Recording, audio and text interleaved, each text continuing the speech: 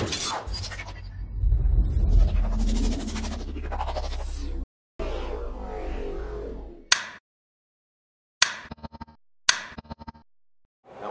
gotta say.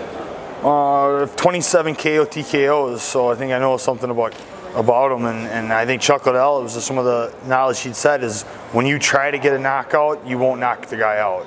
It's true, he's 100% correct. Every time I knock someone out, I'm still throwing punches and the guy is hitting the ground. It's just, you're just like, oh, that happened? That's when a knockout will happen. It's just like a golf swing. When you try to kill the ball, what happens? It goes right in the woods, right? And you just do your thing, a nice easy swing, poof. It goes right where you want it to for the most part. Well, that's how striking is for me on the feet. You do your thing and all of a sudden there the guy's knocked out. It's beautiful. When you try to kill the guy, you try to take their head off, everything goes wrong. You get tired, you don't hit the guy, you know, so that's the biggest thing is just learning how to let it happen.